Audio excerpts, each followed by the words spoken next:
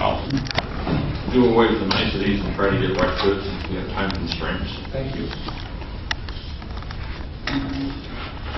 I have several issues. I'm going to go through them rather quickly. I hope there might be a question or two when I'm through.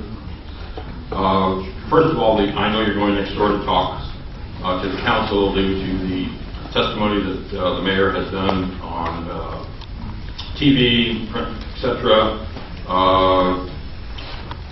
I've got to say that I believe that his accusations are probably true. I know for the years we, the disability community, have been dealing with mistruths, etc. A quick example, there was an agreement between the city Trimet and the disability community on all max extensions, including the ones being worked on now, that there would be yellow tactile no warning strips on platforms. Everything I've seen and been told so far, Trimet's planning to continue with white. And just an FYI, the entire West Coast, except for Trimet, uses yellow tactile no warning strips on all rail platforms. Amtrak, Tacoma, Seattle, the entire state of California state law, we're the only ones that don't. The disability community's been telling Trimet for years, we want yellow.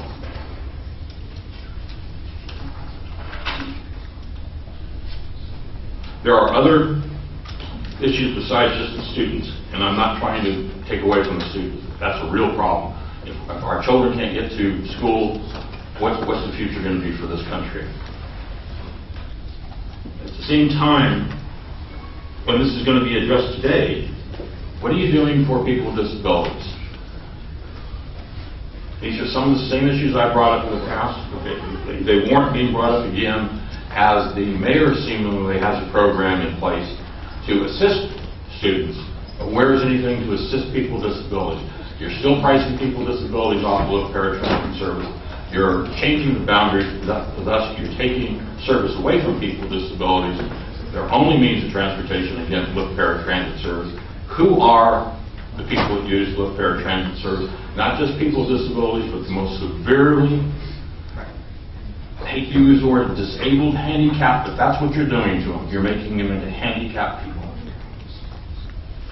What are you going to do to stop that?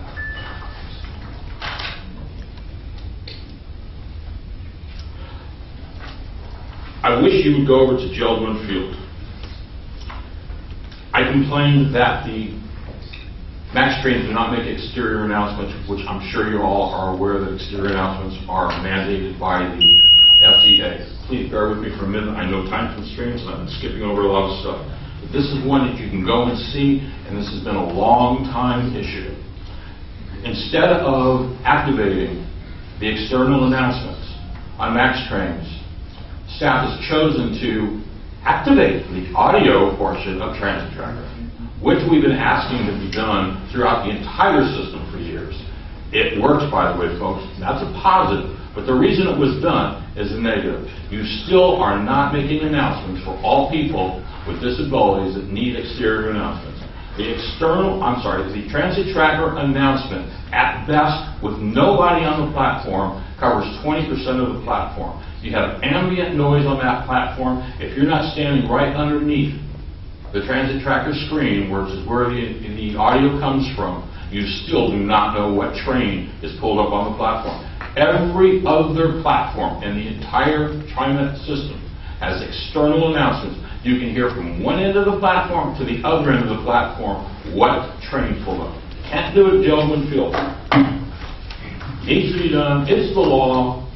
And also, please go listen to the audio portion of the Transit Tracker and add it to your entire system. It does work. It should be done. Thank you. Thank you, Michael.